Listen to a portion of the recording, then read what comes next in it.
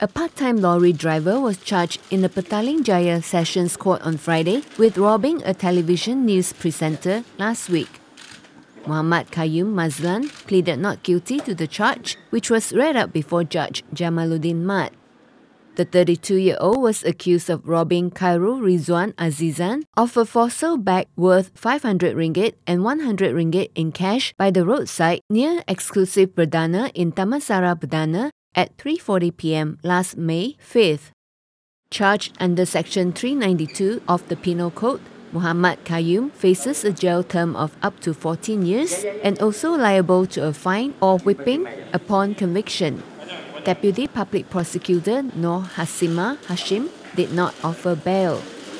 However, lawyer Kailash Sharma, who represented the accused, appealed for a low bail, saying that his client had to support his family, including an 8-year-old son. The court allowed bail of 10,000 ringgit with one surety and set June 20th for mention. Qayyum was also ordered to surrender his passport to the court and to report himself at the nearest police station once a month, as well as to not intimidate the victim and witnesses.